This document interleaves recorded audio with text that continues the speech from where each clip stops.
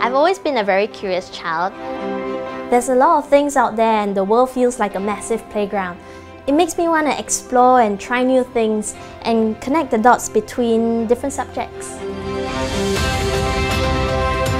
I'm the founding CEO of NeuralBay, and what we do is that we build AI software to recognize people, objects and text through images and videos. For instance, we help airports monitor the movements of airplanes and vehicles on the apron, which is the area beside the runway.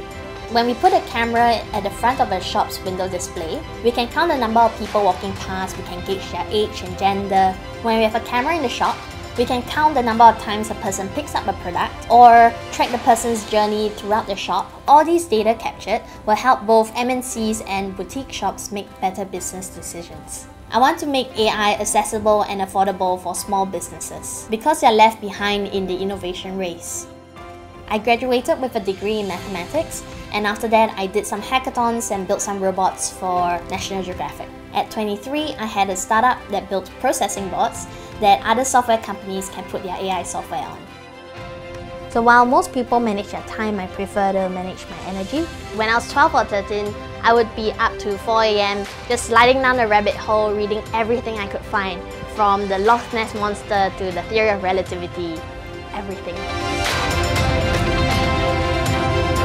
She's quite different from the rest because as a child she tells me she wants to grow up to be a cashier so that she can collect money. Not collect, count money. Okay.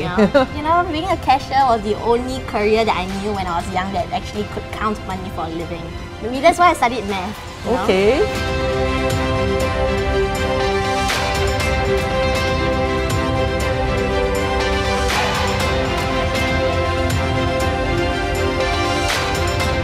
Wherever I go, I seek out exciting activities. For instance, I went flyboarding in Iran, I went sandboarding down the slopes of the Sahara Desert, and I ran the Pyongyang Marathon in North Korea. I also love attending festivals because I get to connect with people from very different backgrounds over our common love for food, music, and dancing.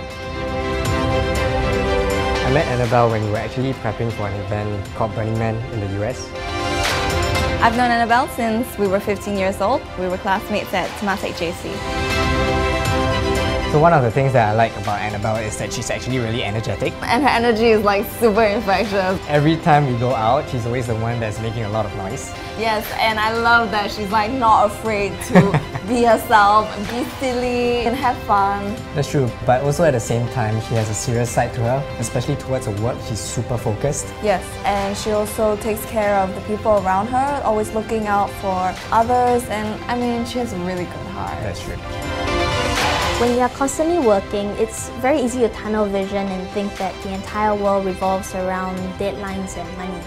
But when you volunteer, it puts life into perspective and it helps you see what really matters. And it's a very timely reminder to see what's important. I believe that giving back doesn't always have to take the form of time and money. It can also be in terms of knowledge and skills. Technology moves at a very unforgiving pace, but what I hope and will try to keep constant is for NeuralBay to always be a vehicle to do social good.